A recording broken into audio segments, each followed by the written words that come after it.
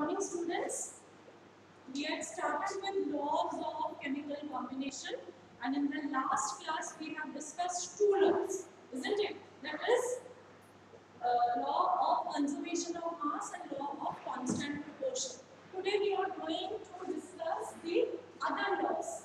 That is the third law, law of multiple proportion. Now see, I have written down the statement. What does this law states? It states, first let us read the statement and then I will explain. Okay. And one more thing, this law was given to us by Dalton in 1803. Okay, so what does the statement say? That when two elements combine to form more than one product, okay, more than one compound, then the masses of one of the elements which combine with the fixed mass of other element are in a simple whole number ratio. Okay. Let me write here. Element, not elements. I am talking about one of the elements. For example, now, if I take hydrogen and oxygen. Now, you know these two elements, they are forming more than one compound. What are those compounds which when hydrogen and oxygen combine can form? They can form water. They can also form hydrogen peroxide. So when hydrogen and oxygen are combining, they can form more than one product. Okay. Next, see, then the masses of one of the elements which will combine with the fixed mass of the other element.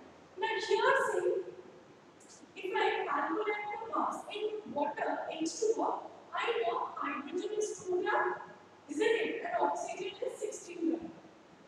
Here also see hydrogen is 2 gram, but oxygen is 32 gram.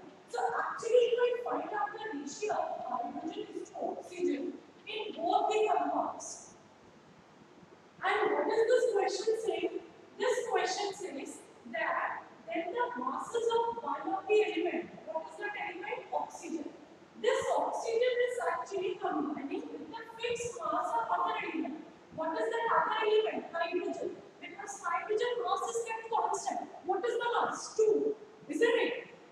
Then this ratio, with the masses of oxygen, will, with the fixed mass of it, will be in a simple whole number ratio. Means, if I calculate the ratio of this oxygen in these two different compounds, the ratio will be 16:32. That is, it is a simple whole number ratio. That is 1:2. Isn't it? I'll repeat once more. What does this statement says? That if two elements can form more than one compound, then the mass of one of the element which combines with the fixed mass of another element will have a simple whole number ratio. Okay. See, I'll take one more example so that it becomes even more clear. Let me take the example of nitrogen oxides. Okay, see, nitrogen oxides can form how many compounds? It can form N2O, it can form NO, it can form N2O3, it can form N2O4, and it can form N2O4. These are the different compounds which nitrogen can with different compounds of nitrogen and oxygen. Means I am talking about the oxides of nitrogen. So in these various compounds, what can we see? We can see that here what we will do actually, we are going to make the mass of any one element fixed. Okay, now whose mass am I going to make fixed? Let me make the mass of nitrogen fixed. So what am I writing here? Weight of nitrogen. So see here, what is the weight of nitrogen? Nitrogen is atomic mass is 14. So 14 2s are, that is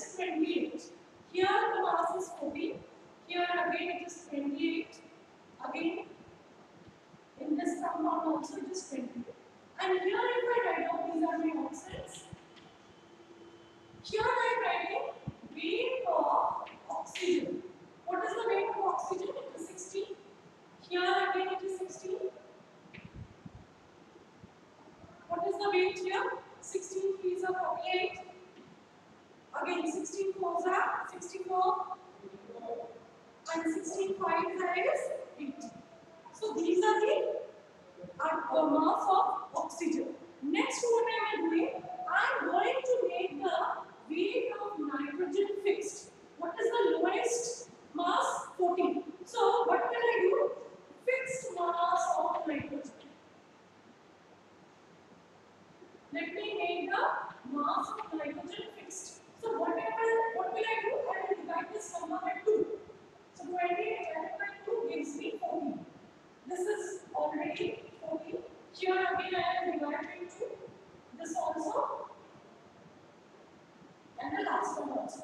So see what am I doing? I made the weight of nitrogen fixed. Now let me see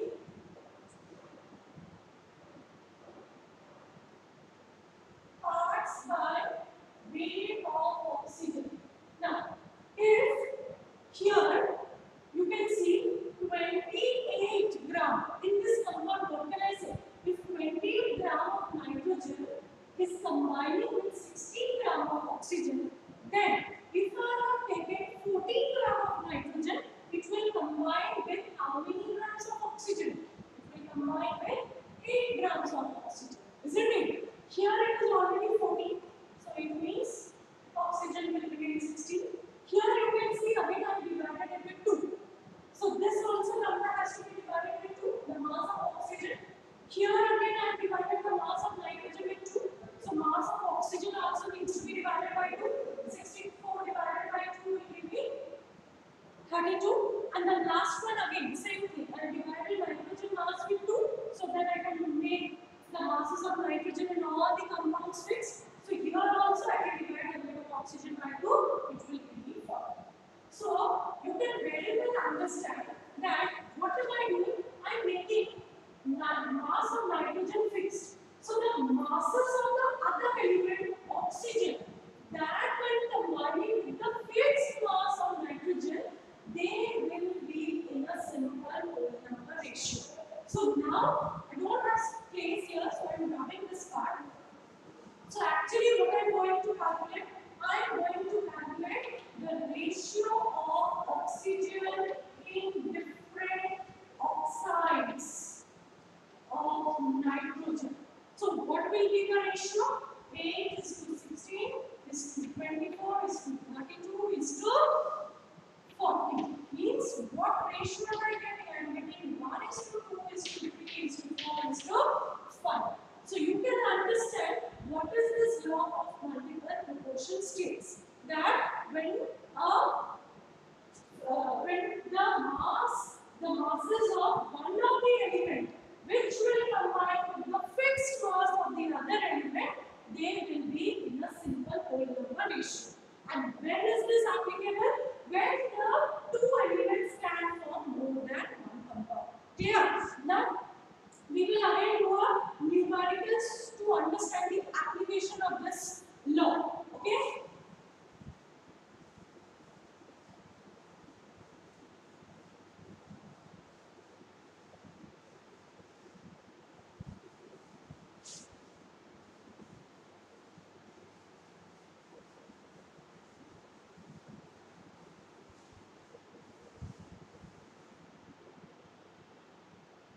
Okay. What is the question? The question says carbon and oxygen form more than one compound. Okay? Carbon and oxygen form more than one compounds. In the first compound,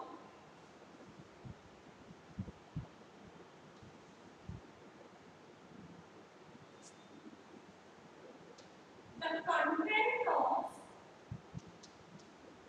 carbon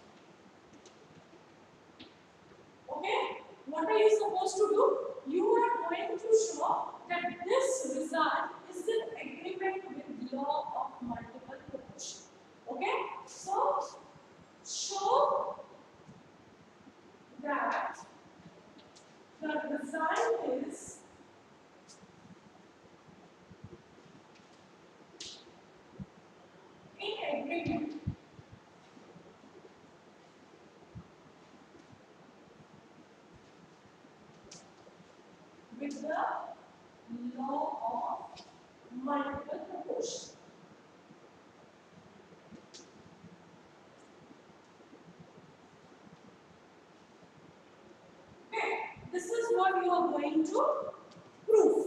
Now see how are we going to solve this question. What did I say you? That we are going to make the mass of one of the compound fixed. So what am I doing? Here I will write first compound. In the first compound, what is the percentage of carbon? Percentage of carbon is 42.9%. So what will be the percentage of oxygen? 100 minus 42.9, what will it give you? It will give you 0.175. Isn't it? Percentage of oxygen will be 57.1 if you subtract. This is first term.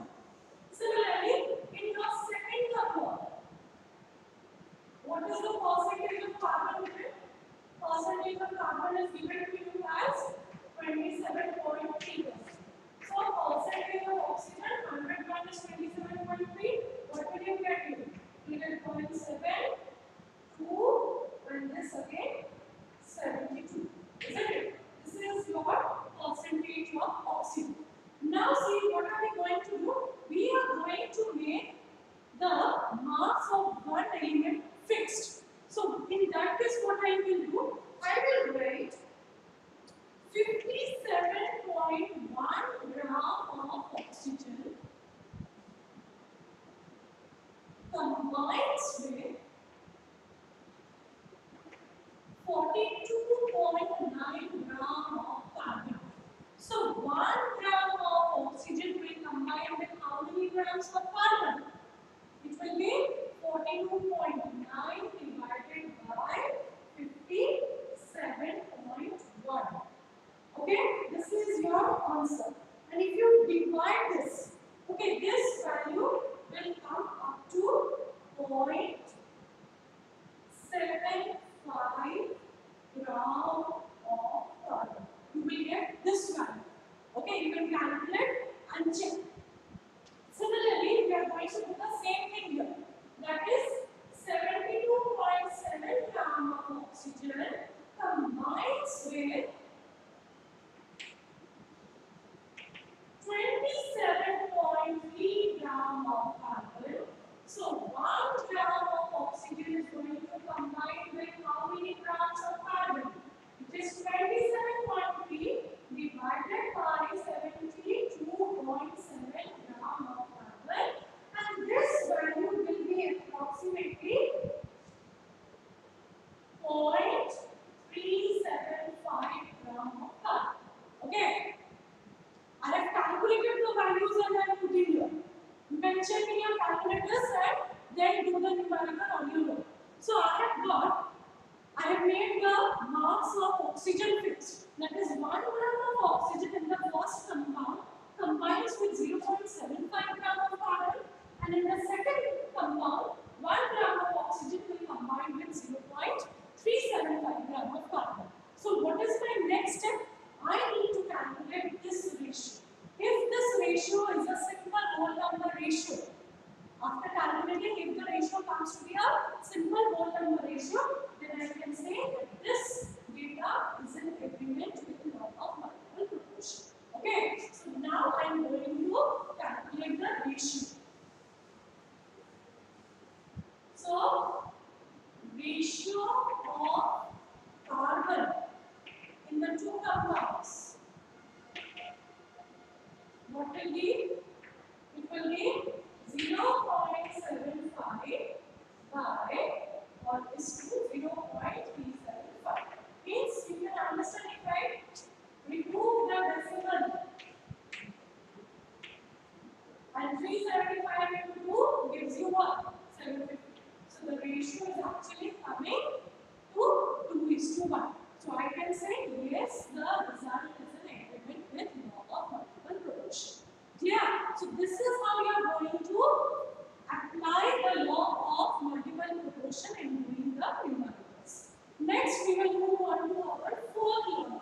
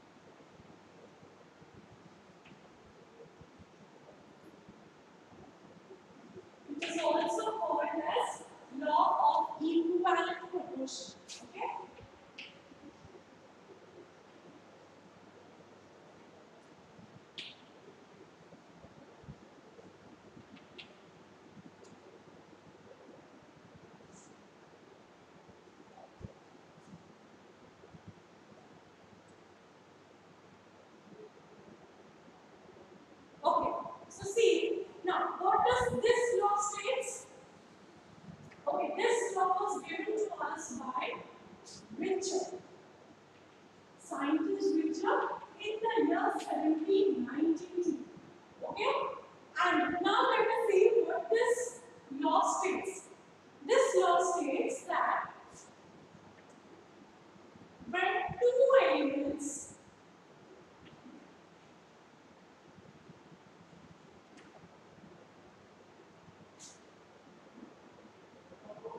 separately combines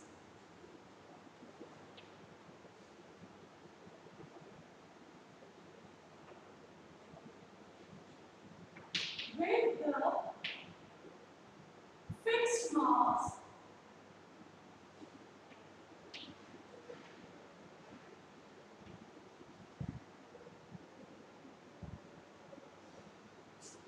of the third element,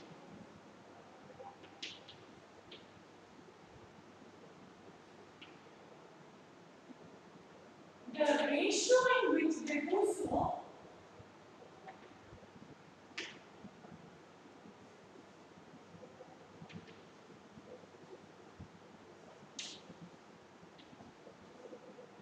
will be same or submultiple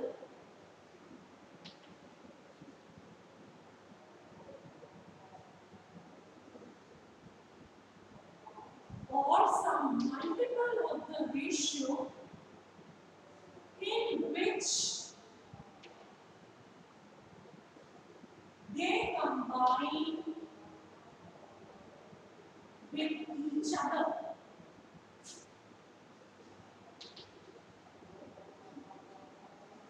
So I have written down the statement. Now let us see what does the statement say actually. When two elements separately combines with the fixed mass of the third element. Now for example, I am taking hydrogen combines with sulfur. Hydrogen also combines with oxygen. Isn't it? So when two elements, now what are the two elements I am taking? Sulfur and oxygen. These two elements combine with the fixed mass of the third element, hydrogen. Okay? The ratio in which they do so, the ratio in which sulfur is combining with hydrogen and oxygen is combining with hydrogen. These two ratio when I will calculate, that ratio will be same or some multiple of the ratio in which they combine with each other. Okay? Now, see, to understand, we will take an example. I am taking this example so that it becomes clear to you. What am I doing is, see, I am taking these three elements, hydrogen, sulfur and oxygen. Now see, sulfur and hydrogen makes a compound H2S. Similarly, hydrogen and oxygen also makes a compound that is water. And sulfur and oxygen combines to form sulfur dioxide. Okay, these are the different compounds they can form by combining with each other. Now what am I doing is, let us take H2S first. In H2S, I am calculating what is the ratio of hydrogen is to sulfur. So see, you can see in H2S, 2 grams of sulfur will combine with 32 grams of sulfur, isn't it? The atomic mass of hydrogen is 1. So here there are 2 atoms. So I will say, what is the ratio to? The atomic mass of sulfur is 1. It is 32. So this is 2:32 is the ratio of hydrogen is to sulfur and H2S. Similarly, I am taking water. In water again, if I calculate the ratio of hydrogen is to oxygen, you can say that again in H2O, 2:16. This ratio I will get for what? For hydrogen is to oxygen. So now you come back to the statement. When two elements, my two elements are sulfur and oxygen. So when sulfur and oxygen is combining with the fixed mass of the third element, that is hydrogen. Hydrogen mass is fixed, that is 2 grams, isn't it? The ratio, I will calculate the ratio what? The ratio of these two elements. So ratio of sulfur is to oxygen in these two different compounds will be what? It is 32 is to 16, that is 2 is to 1. This ratio I will be getting where between sulfur and oxygen for these two compounds. Now you come back to this third molecule. This ratio I have already calculated. Now I am calculating the ratio of sulfur is to oxygen in SO2. What will be the ratio here? Sulfur is 32, oxygen will also be 32. You can see 16 to 32. So here I will get the ratio 1 is to 1. So what does it mean? That this ratio and this ratio, they are saying that they will be either same or a simple whole or some multiple of that ratio. Isn't it? And that is what we can see. Because finally, if I calculate, if I do the ratio of these two, that is, and what am I doing now? I am calculating the ratio of the two ratios which I have already got. That is, there it is 2 is to 1, here I have got 1 is to 1. So actually my final ratio is still 2 is to 1. Isn't it? So I can say that here sulfur and oxygen is 2 is to 1. Here also the ratio of sulfur is to oxygen is 1 is to 1. So I can say that this is also satisfying. This example which I have taken, it is satisfying law of reciprocal proportion. Okay. Now see here, instead of solving the numerical of reciprocal proportion, I am giving you the question as homework. Okay, you are supposed to solve that question and we will discuss the answer. There is nothing to discuss about the answer. You have to just check whether the data will satisfy the law of reciprocal proportion or not. Okay, so I am giving you a question today, and if I will solve it in the next class. Today I am not solving. I just want everyone to practice so that you can apply these laws. Okay? So here what is the question? Okay. The question which I am giving, I am taking the same example, okay? But I am just giving the different percentages. I am giving you the percentage composition. H2S contains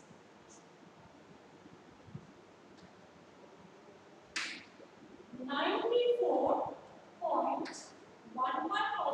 of sulfur. H2O contains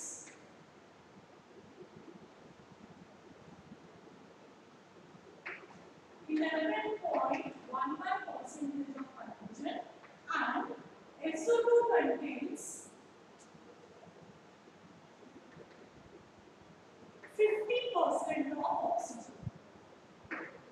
Okay, so when I have given you the percentage of sulfur in this compound, you can actually calculate the percentage of hydrogen.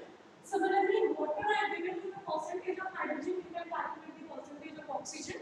And in the last compound, I have given you the percentage of oxygen. So there also you can calculate the percentage of sulfur. What are you going to do? Show that the result is in agreement with the law of reciprocal proportion.